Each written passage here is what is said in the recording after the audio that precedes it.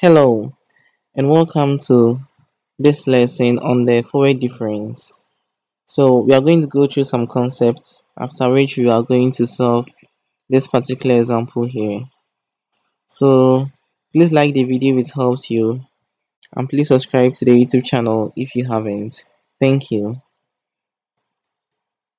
So we have several finite difference operators and we are going to talk about three of them, not much into details because you are interested in the Fourier difference. So we have the Fourier difference operator, which you can see here, which is given by delta of yi, and that is given by yi plus 1 minus yi. So that means when you have, let's say, a point here I, we know this, let this be I plus 1 and this be I minus 1. When you take the Fourier difference on yi here, it is going to be the difference between whatever we have here and this.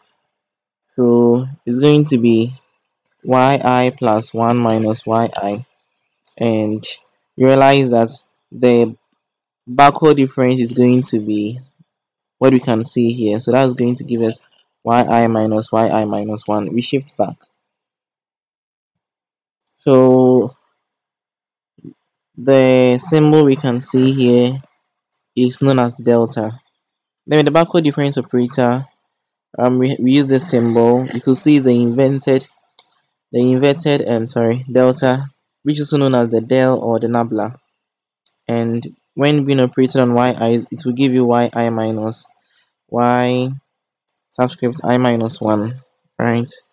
Then we have the central difference, and that one is given by this particular operator here, which is known as the small del. So small del of yi equals whatever we find here, right?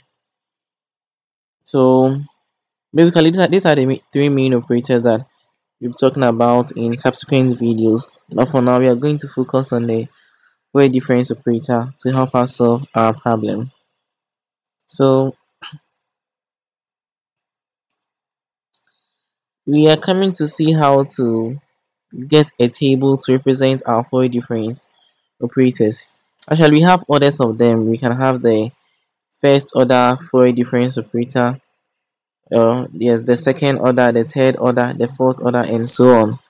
So we are going to learn how to compute our Fourier difference in a tabular form. Okay, so Fourier difference of various orders of points s naught, f naught. So this is our first point, our second point, third, and fourth. So what we do is that we list. So there's a place where we list down the values for our x's, and there's the f's, our functional values.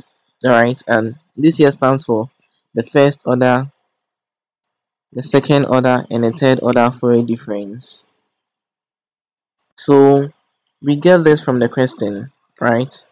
Because from the question we had S0, S1, S2, and S3, and that's what you can find here. And we have F0, F1, F2, F3. That's what you can find here. And as I said, this stands for the first order Fourier difference. This stands for the second order, and this stands for the third order. So recall that we said our Fourier difference operator on yi is giving us yi plus 1 minus yi. So for instance, if I equals, let's say, 0, then the Fourier difference on y naught to be equal to y1 minus y naught. I hope you get this. Alright, so here that means that the first order Fourier difference on f naught will be f1 minus f naught. You can even see that from here. So f1 will be f2 minus f1, and f2 is going to be f3 minus f2. So we're just going to use the f's that we have here, and the second order is just going to be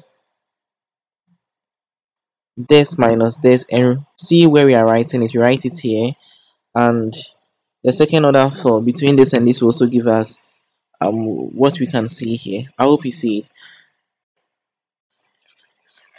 Then the third order gives us what we can see here. So that's going to be the difference between um this and that. All right. So notice it carefully. Realize that it follows some pattern which is very easy to understand. All right. So since we understand this, now let's move on to our question. So our question reads: the table below shows the tabulated values of the function f of x equals sex in the interval 0.2 to 1.0, and we have the tabulated values here. So our x takes values 0.2, 0.4, 0.6, 0.8, 1, and the corresponding functional values are what we can see here. So the question continues: construct the Fourier difference fd for the data given, and we are going to work in 4 decimal places. Okay, right? So this is the data given, right? Let me. So this didn't include the data, so I'm going to explain it. So this was the data given to us. So we have our x's, our f of x. And we're supposed to find the first Fourier difference, the second, the third, and the fourth. Right? So in finding for the first difference operator, that means we're going to get the first order is going to be delta of f naught will be equal to f1 minus f naught. I hope you get those things. So this is going to be delta of f1, delta of f2, and this is going to be delta of f3. So this is going to be the first order Fourier difference. So 4 of them that we will have to find. Then the second order, we're going to have delta squared f naught. We have this. Then we also have this. Then the third order, we are going to get this, and we also get this. And the fourth order is actually going to give us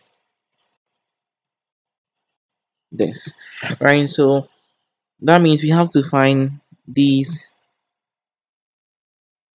difference Fourier differences, okay, and we are going to compute all of them. You realize that it's very simple. So for instance, let's come to the first order. When it comes to the first order, we to compute the first one we have here, that's the first order difference on f naught. We know it to be given by f1 minus f naught because the Fourier difference on yi plus 1 is given as y. So let me just use yi. So on yi is given as yi plus 1 minus yi. So in the case where our I is 0, then we have what is here. So we know that our f1 is this, as we can see here, and this happens to be our f naught. So that means that this is just going to be the difference between this and this here, and that would give us 0.3524. Then to get whatever is here, this, so this is going to be the difference between f2 minus f1, and from the table these are the values. So when you make this subtraction, you are going to get 0.4966. The same applies to this, which will give you the difference between f3 and f2, which will give you 0.6871, and the last part is going to give us 0.9374. So know that the functional values are from the table, so that's what we are using. So you could see that now we've been able to find this here, this, and this. So you just have to fill in those values that we had into this table, okay. Then now we are supposed to go to the second order Fourier difference. So what I want you to know is that you see here, for instance, we have the second order on F naught. So the second order Fourier difference on S naught is going to give us the first order Fourier difference on F1 minus the first order Fourier difference on F naught. Right, so this is going to be the formula. So when you have for F1, that is going to give you,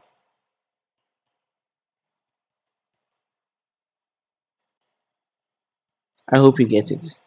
So now let's compute it, the second order Fourier difference. So when it comes to the second order Fourier difference, the second order Fourier difference on F naught is going to give you this, as we can see here. And know that we've already computed this in, that's the first order, so we just make substitution because this is our F1 and this is our F naught in terms of the first order. Right, so when you make that subtraction, you're going to get 0.1442. Then we compute the other one. So I hope you understand the formula, right? Then that gives us 0.1905. Then we also compute the last one, which gives us 0.2508. So I hope you know the reason why this formula is this, and know that you've already computed this from the first order. So that means now we have these three too. You've been able to compute these three too. So we just have to substitute them inside this table and fill them. Then we are going to the third order. So with the third order, what you have to know is that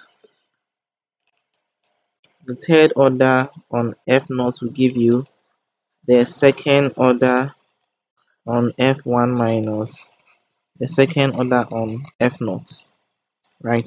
So that's the value we use to compute this, and you should know that that of F1 would then be what we can see here. I hope you get it. Alright, so we are going to use those to calculate the values at the third order Fourier difference. So this here is going to be given by this formula. And know that we've already computed these two, right? So when we computed this, we had 0.1905, and this give us 0.1442. When you make that difference, you're going to get 0.0463, and doing this also gives us 0.0603. Then with the fourth Fourier difference, that is going to give us whatever we have here. So you realize that this thing is very simple. As you get one of them, the rest just follow. So we've already computed these values, so making substitution gives us 0.0603 minus 0.0463, and we can find those here from the third order, so this and that. So making this subtraction gives us 0.0140, since we are working in 4 decimal places. So thank you very much, and this about the Fourier difference, the tabular form. So computing it in the tabular form. So in our next video, we'll talk about the same concept but with a backward difference. Thank you very much, and don't forget to subscribe and like the video. Thank you.